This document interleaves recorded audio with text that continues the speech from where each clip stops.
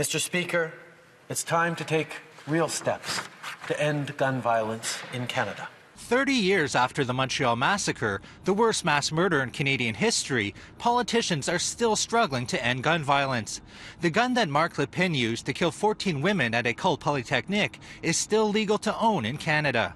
And I do not believe in a world or in a country where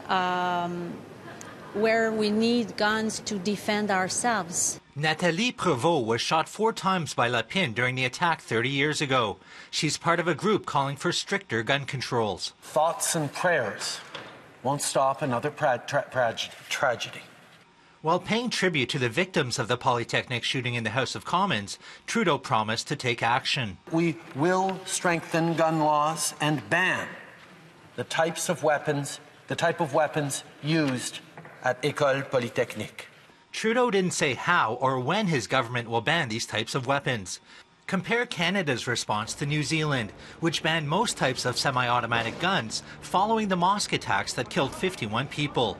That includes the Ruger 14 that was used in the Polytechnique shootings. Banning guns is a divisive issue in Canada, often pitting victims and families against gun lobbyists. One gun lobby guy, of course they will say anything. You know, the gun that was used at Ecole Polytechnique, he says, it's just a vermin gun. And Nathalie Prévost answered him right back and she said, listen, 30 years ago when I was shot, I was not vermin, and neither were any of us. In Ottawa, Nigel Newlove, City News.